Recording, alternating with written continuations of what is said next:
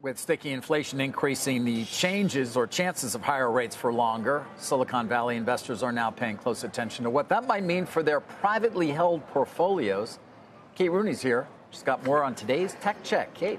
Hey, David. Yeah, so I spent a little time on Sand Hill Road this week. That is the epicenter of venture. The Fed does seem to be in focus there again. You don't often hear VCs talking about economic data since their companies aren't priced daily like stocks, but CPI did catch the attention of a few. One person told me they're now checking things like oil prices to see what it all means for the Fed. One big reason they care, what you guys were just talking about, the IPO window. Aside from some listings, what I'm hearing is it's still seen as a tough time to go public. IPOs or how these private investors cash out and then return money to their investors. So endowments, pension funds, for example. Many are watching Rubrik, which is an upcoming software IPO, as a bellwether. Rates can also have an effect on what their startups are worth at this point. Multiples were slashed dramatically when the Fed first started tightening. Some have already, quote, taken the pill, as one investor told me. They found more cost discipline or just folded if they don't see any sort of path to profitability. Jack Abraham of Atomic telling me all this affects the sentiment of limited partners, those LPs, and how much they're going to be able to invest back into future venture funds. It dulls the attractiveness of the sector. If a pension fund can get a risk-free 5% on a treasury bill, for example, it's going to make venture a lot less enticing.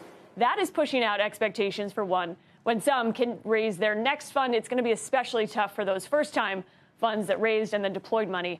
The 2021 peak. Tiger Global has been a cautionary tale people talk about a lot. Reportedly raised about $2 billion for its latest fund. It sounds like a big number, but it's about a third of what the $6 billion target was initially. It did raise a $12 billion fund at the peak in 2021. That was peak zero interest rates, ZERP era, as it's also known. Rates do have an impact on where they're going to be spending. One person described it as a tale of two cities. AI town is booming while rate-sensitive town, fintech, real estate, not doing so well.